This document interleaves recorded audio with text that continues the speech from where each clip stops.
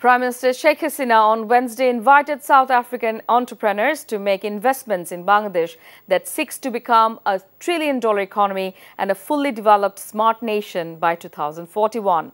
The Prime Minister was speaking at the Bangladesh Trade and Business Summit in South Africa, jointly organized by Bangladesh Securities and Exchange Commission and Bangladesh Investment Development Authority at the Convention Center. She said, the 170 million people of Bangladesh have a dream, and that is to become a trillion-dollar economy and a fully developed smart nation by 2041, she added.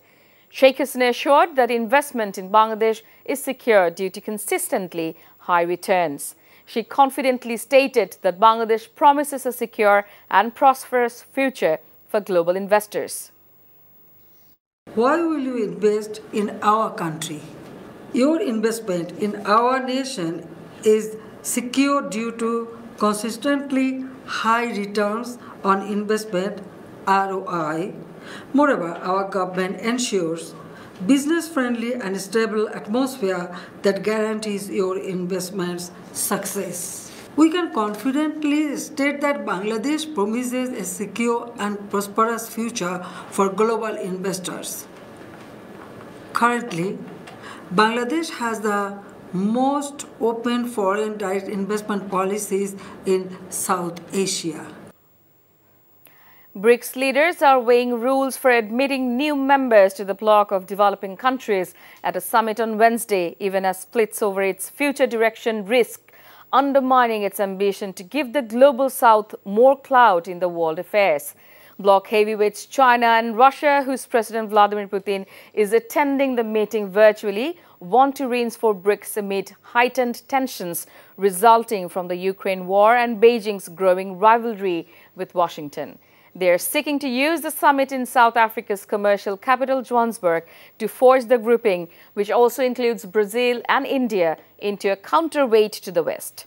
The question of enlarging BRICS has topped the agenda at the summit and exposed the kinds of divergence of vision that have long plagued the grouping. Russian President Vladimir Putin virtually addressed leaders of the BRICS bloc and thanked them for their efforts to mediate the end of the conflict in Ukraine. BNP Secretary General Mirza Fakhrul Islam Alamgir has alleged Bangladesh is now running according to Awami League's constitution. He made the allegation while addressing a discussion organized by Gano Odhikar Porishad at Dhaka Reporters Unity today. He said the ruling regime amended the constitution for their own ill motive to grab the state power illegally, abolishing the full-time caretaker government. The BNP leader said the government is arresting strong leaders of the party in a bid to spread fear and scrap a one-point movement, but that the fear tactic will not work. This is a targeted plan to bring down the one-point demand movement. দেখুন এই যে তারা সবসময় বলছে যে সংবিধান অনুযায়ী নির্বাচন হবে, তাই না? কোন সংবিধান? সেই সংবিধান আওয়ামী লীগের সংবিধান। সংবিধান তো মানুষের জন্য, সংবিধান তো কোনো ব্যক্তির জন্য নয়। সেই মানুষের সংবিধান তারা নষ্ট করে ফেলেছে। একবারও কি তাদের মনে হয় না যে এই তত্ত্বাবধায়ক সরকারটার যে তত্ত্ব এবং এটা যে সামনে নিয়ে এসে 173 দিন হরতাল করেছিল আওয়ামী লীগ এই তত্ত্বাবধায়ক সরকারের জন্য, এবং সেদিনও সেই বাসে 11 জন মানুষকে গান পড় দিয়ে পুড়িয়ে মেরে ফেলেছিল? মনে হয় না একবারও? তখন কি এটা জায়েজ ছিল? এখন এটা জায়েজ নাই।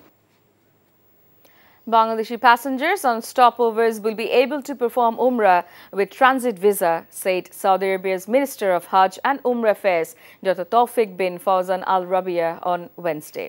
He disclosed the information while talking to reporters after a meeting with State Minister for Religious Affairs, Faridul Haq Khan, at the Secretariat in the afternoon. The State Minister said Bangladeshis will be allowed to perform Umrah even in transit. Passengers will avail this benefit only if they use Saudi carriers. The transit visa will be valid for 4 days. The State Minister also said that discussions were held on increasing the Hajj quota and reducing the Hajj cost for Bangladeshis.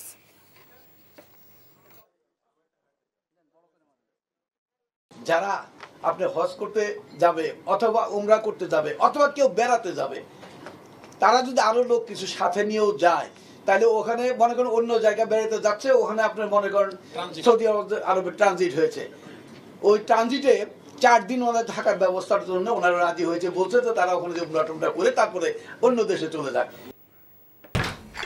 এখন বিকাশ অ্যাপেই পাবেন দেশের প্রথম digital loan. Security dialogue between Bangladesh and the US has started in Dhaka today as part of the broader multi-level talks between two nations. Dhaka and Washington will continue the 10th bilateral defense dialogue till tomorrow. They are expected to discuss cooperation on a myriad of defense topics and the two countries shared Indo-Pacific vision. The US and Bangladesh share a vision to ensure the Indo-Pacific region is free, open, peaceful and secure. In pursuit of these mutual objectives, the Bangladesh Armed Forces Division and the Indo-Pacific Command are meeting to conduct the bilateral defense dialogue. This dialogue featured senior officers from the US and Bangladeshi militaries. The proposed Cybersecurity Act retains the repressive provisions of the Digital Security Act. International human rights organization Amnesty International made this observation after reviewing the draft of the cybersecurity law. In its 25-page review, the Amnesty International said, after initially reviewing the draft of the law, the agency felt that it retained the repressive provisions of the DSA, which have persistently been used to threaten and restrict the right to freedom of expression in Bangladesh. Referring to Article 6 of the Cybersecurity Act, the agency says the draft law retains all but one of the offences contained in the DSA verbatim. The only changes the CSA makes are related to sentencing. A Rohingya teenager was shot dead by miscreants in a refugee camp in Ukhia, Cox's Bazar last night. The incident took place in A block of Balukhali 8 West Rohingya shelter camp of Ukhia. Citing locals, the police said some children and teenagers were chatting on the road in front of the PhD hospital in A block of Balukhali 8 West Rohingya shelter camp. Mohammad Yusuf was among them. At one point, a group of miscreants fired on Yusuf and ran away.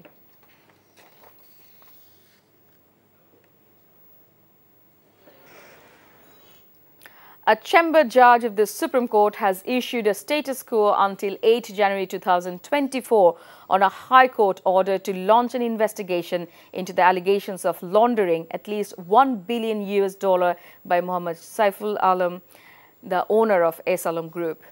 Chamber Judge Inayatur Rahim passed the order today after hearing a leave to appeal petition filed by Mohammad Saiful Alam and his wife Farzana Parveen. Khurshid Alam, lawyer of the Anti-Corruption Commission, said the chamber judge also sent the petition to the full bench of the Appellate Division, fixing 8 January for the hearing. Now, sports news. Hitstreak was at his home in Zimbabwe when he heard news of his demise. As the news spread and tributes poured in across the world, Strick confirmed that he is in good health and recovering from cancer. People should be a bit more careful before spreading such rumors. He is better now and recovering from cancer. আল্লাহকে আপনার সম্পর্ক কি লাইলি মজনু টাইপের যে লাইলি রে মারলে Majnu secure দিয়ে ওঠে মানে পলা পলা পলা পলা পলা তুই তুই এরকম পাগলামি করতেছিস কেন বান্ধবী ধারাবাহিক নাটক গোলক ধাঁধা তুই অজ্ঞান হয়ে যাস কি হইছে তোর কি কি এই সবক দাও করে হ্যাঁ চান্দাবাজি করতে যা ধরা খাইছিলাম সেটা বাসে আনছে কি আমি মুই কি উল্টা পাল্টা কিছু বলছি মুই বলছি যে তাড়াতাড়ি যাতে আসতে পারে সে ব্যাপারে বলছি মানে এখন তো আসতে বেশি সময় লাগার রচনা মোহাম্মদ মামুনুর রশিদ, পরিচালনা শামীম জামান। বানাইয়ে বই রইছি এই গল্প তো পাই গেছি রে, গল্প তো ফাইনাল হয়ে গেছে। এই কাজটা কেডা করলো স্যার? জামাল বলছে স্যার আমরা একটা কাজ দেখবেন রবি, সোম ও মঙ্গলবার রাত 8:20 NTV-তে। এখন বিকাশ অ্যাপেই পাবেন দেশের প্রথম ডিজিটাল লোন।